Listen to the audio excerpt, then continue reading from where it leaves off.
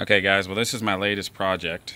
I'm making a scooter that I can use to hook up to the trailer and pull the trailer around without a whole lot of effort.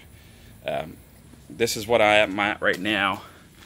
I just welded a bolt up onto these braces so I can change the balls if I need to with another threaded ball, but the 1 7/8 is what's on there now. It's pretty much what we use all the time.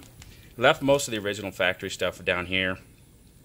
These braces, obviously, I tacked them right down into here. But this right here, I re-tacked it because they just had a light tack weld, so I put it a little stronger. And then tack welded it to here. And then I also added a couple of braces back here. I know this isn't very strong steel. Most of the weight should be supported on those that go down to the frame itself. This is just to kind of help stabilize it a little bit more. And it looks cool, and I needed to practice welding anyway. So that's what I have so far. And then I did change the gear on this. Got a little bit bigger gear on there. I think that one there is a 69 tooth, number 35 chain. Standard tires that come with the scooter. Right here where you see these cuts, this is where I cut the original scooter.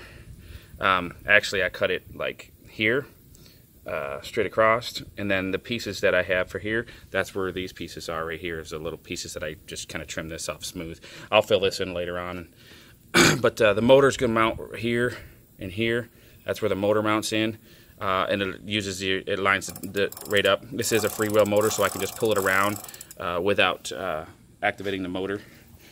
And I'm not sure about the handlebars. I am going to switch them around so that way instead of gas being on this side, it's going to be on this side, because you'll be standing in front of it kind of like this. So you're just for familiarity, I'll have the throttle on this side. I'm not sure if I'm going to turn the whole handlebars around or if I'm going to leave it like it is. The reason is for storage. If I loosen up this here, then that whole handlebar will fold down flat down up against that frame. So it makes it easier to store. If I flip it around, then the handlebar wants to flip forward. So not sure what I'm going to do there yet.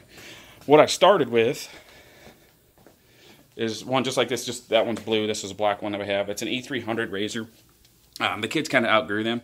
So, but you can see right here, this is where the motor mounts are, where I showed you on there. Up here, this plate. There's a plate underneath this plastic box here, and then there's this plate right here. Those are the two plates I stuck together and welded across top and bottom, and then put a couple supports in there. So that should be fine. What I'm going to do is, it's a 24-volt motor. I'm going to use all of these electronics here, or most of these electronics anyway. I got a box that I'm building just to waterproof the electronics, but the batteries will sit separately up on top of that center part there in between the wheels. And then I'll have 24 volts, and I'll be able to run it and use it. And I am going to use this brake cable out for this one to hook up the brakes. That way, if the trailer is on an incline or a decline, I can actually use the brake to stop and hold the trailer in place. So that's my project.